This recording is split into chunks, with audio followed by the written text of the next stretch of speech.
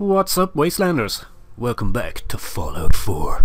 It's me, Sir Praedith, and today I'm going to show you how to get the Righteous Authority rifle from a very easy quest. You need to find the Corvega assembly plant that was just shown on the map. It's literally just kind of southeast of Sanctuary.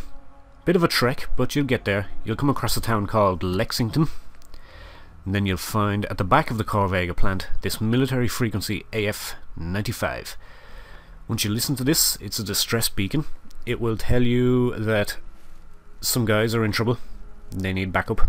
And it'll arrive at Cambridge Police Station.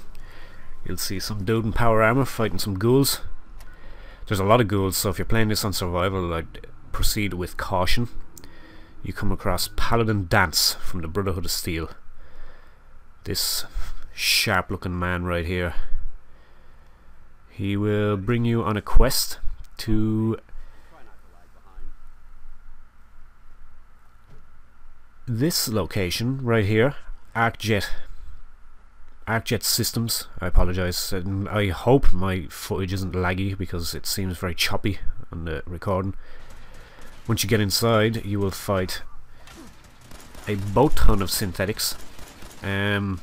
My advice here, if you're a low level, would be to just let Dance deal with them, because Dance is an absolute fucking beast.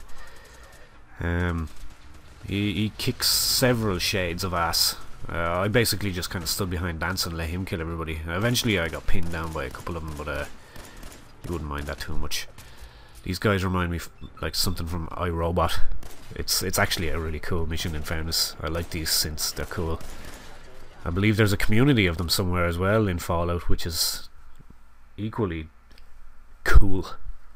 And then you get this bad boy, the Righteous Authority.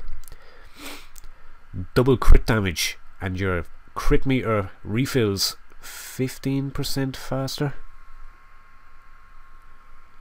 I can't see that properly. 15% faster? I think it's 15.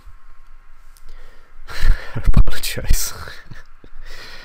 But yeah, this is a really cool gun. So like I said, guys, like, comment, subscribe, and I will be doing more Fallout content. Thank you very much. Peace.